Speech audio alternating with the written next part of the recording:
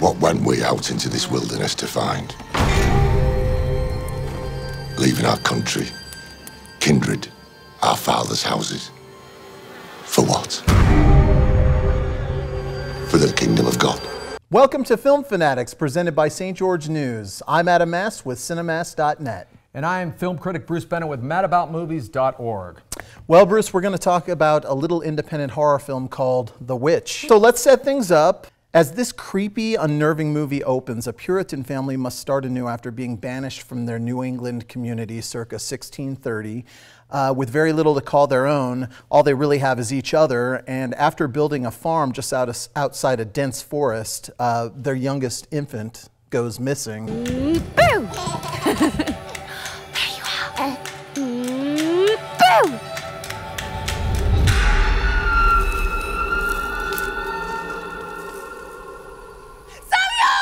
And Mother Catherine has no kind words to say for her teenage daughter Thomason, and of course the father of the family thinks there must be a rational explanation for what happened to this infant. Well, Adam, I was bewitched, bewildered, and bothered by this film in a good way, to quote a show tune. First of all, it's got creepy atmosphere. You hit the nail on the head. You know, it takes place in about 1630, early America, New England. This is about 60 years before the Salem witch trials. Right. And so we have this family that's an outcast. They're out on their own. And it's really a family story. It is. And the thing I like about what the director, Robert Eggers, I think Robert name Eggers. is, first-time director, amazing. And he won all kinds of awards at the Sundance Film Festival. But this is an ominous mounting tension. Exactly. This isn't the type of horror film where this is not, as I like to call it, the cat jumping on the windowsill scare. Jump scares or booze out of this. And so some people may find it a bit of a well, it's slow burn. polarizing audiences for this very fact. I think people going in expecting it to be like The Conjuring or Insidious, they're going to be really disappointed. I would compare this more to something like the works of Kubrick, specifically The Shining. I think it has a similar build, or even something like Rosemary's Baby, where you're kind of where it's off kilter. You're like, what's going on? But another film I would even compare it to, maybe not aesthetically, but something like The Babadook, which just in so much that this is really a movie about a family in crisis. Yeah, I think it capitalizes on the God-fearing nature of the Puritan settlers, and it's a very authentic setting.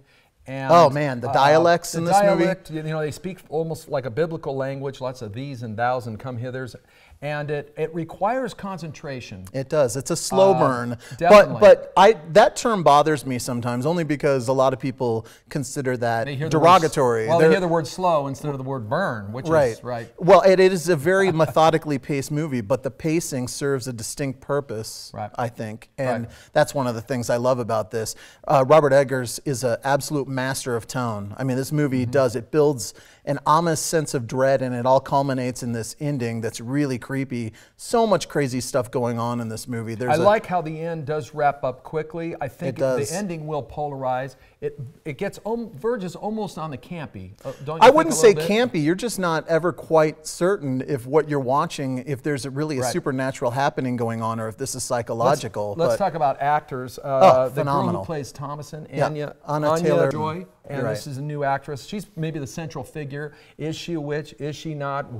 What's really going on here? You know, baby disappears, animals die, and mom begins to go crazy. And I don't think it's gratuitous. There are some bloody, violent moments, but this is more. It's more tonal and atmospheric. And by the way, the real scene stealer in this movie is Black Phillip the Goat. But we won't reveal. We don't want to go too much into that. Well, I think Adam and I are in agreement. Yeah. Summing up, definitely see it. This is my kind of horror. This is the kind of horror where the cat disappears before it has a chance to jump on the windowsill. My favorite kind of horror. So I say see it. And I say see it too.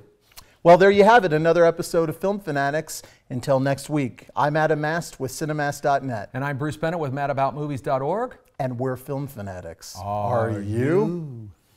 I said next week. That really doesn't make sense because we're going to have another show in a couple of days. We're going to do an Oscar show. Oh, we are. You ready for that? Can't wait. From Satan to the Oscars. Yes.